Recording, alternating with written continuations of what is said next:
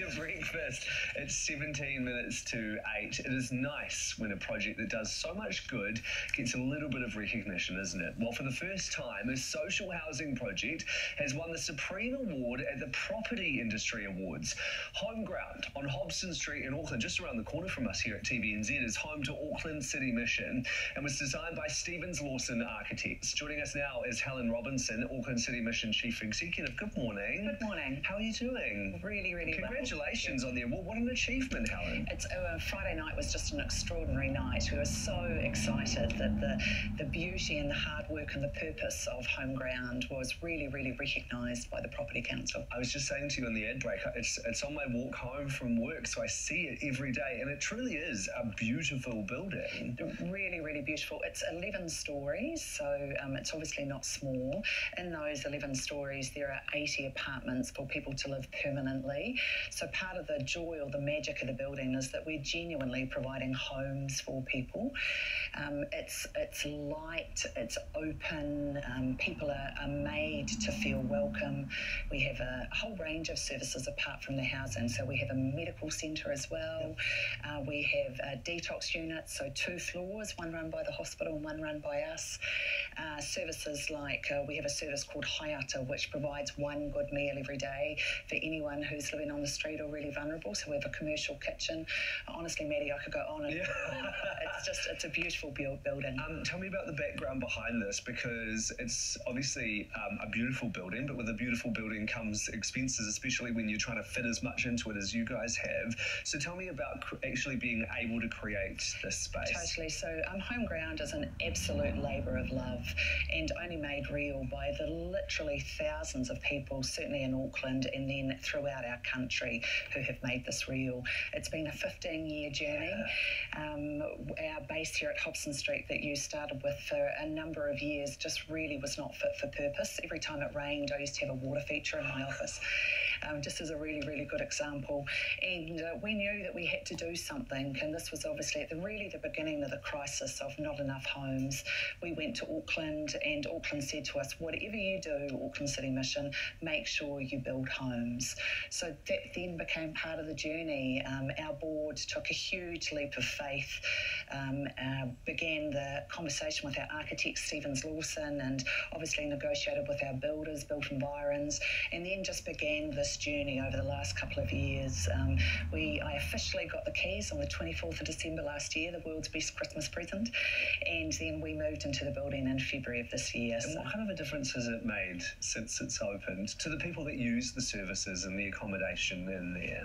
I think one of the most magic things to see happen is the day that individual knows that they have a home.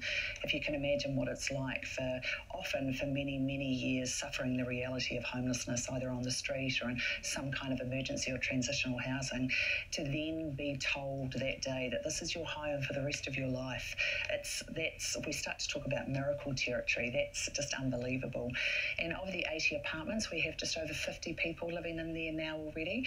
And what we're beginning to see is a really lovely community being developed. We have a rooftop garden and some general shared area on the rooftop for all kinds of activities and processes. The 2 floors of our detox unit, this is the first time that there is a hospital service floor within a social service agency like ours, and we're literally only a floor apart. So to be able to, the connection between these 2 services, so our own social detox and then the medical withdrawal services, for that to happen. We have a beautiful big primary healthcare centre, which, as you can appreciate, in the last couple of years, it could not be more important. So for us to be able to provide really good primary healthcare to some of our most vulnerable. So as people are coming into the building throughout the laneway, the ground floor on Hobson Street, it's held together. Like the spine of the building is this extraordinary, actually public laneway that is made out of this beautiful brick and wood, actually throughout the whole building. So anyone comes in, Maddie, you're welcome to come in. We have a service every day called Hayata, where people come in for breakfast breakfast or brunch, and that is literally opposite our medical centre. So that means that our doctors and our nurses can be just in a very, very normal, low-key, relational way, connecting in with people and seeing how we can help. You'll appreciate for people who are really, really vulnerable or living on the street, their physical health is often, and mental health is really compromised. So to be able to offer that care in an integrated manner, it's magic. I mean, it obviously does a lot.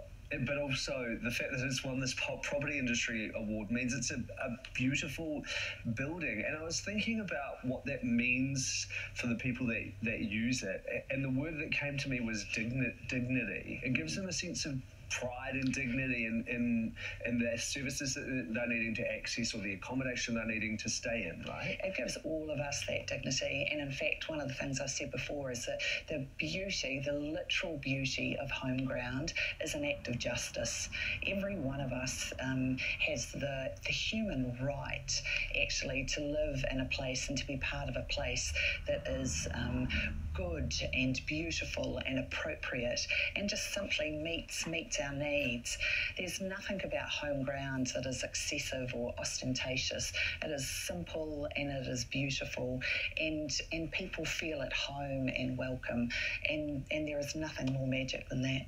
Beautiful. How have things been over the last couple of years? Because, we talk a lot on this show about how tough people are doing it, which is, people that are living in their own homes, have their families and everything like that. But for those that are really doing it tough, that are living on the streets, it must be even harder at the moment. Totally. And the mission works with three different kinds of areas or three different groups of people, those who are suffering the reality of homelessness. And as you said, from March over, or 2.5 years ago now, the challenges that people who suffer such have been extraordinary, and the mission has worked hard both with our partners, other NGOs and our government to really do everything that we can to support each and every individual to come indoors and stay indoors. The compromised health of people is a really big story, so to be able to offer, as I said, that primary health care, to be able to do testing and vaccination and boosters. We have an outreach team that literally goes to people on the street. So to be able to take a nurse out to someone to give a vaccination who really in no other circumstances would be willing to do so has just been incredible. And then finally, the big story of the mission over the last couple of years has been people who don't have enough money for food. To access food at the mission in a food parcel, you actually have to have a street address. So this is just for the thousands and thousands of Aucklanders who literally are in homes but don't have enough money for food. And in the last financial year, we distributed nearly over 50,000 food parcels. Every one of those feeding a family of 4 for 3 meals for 4 days. So the extraordinary increase of need, and I've publicly said before that we really are in the midst of a food crisis. So what do you need then, Helen? So HomeGround, and in fact the Auckland City Mission only exists because of the generosity of everyone. So if people are in a position, we genuinely appreciate their support.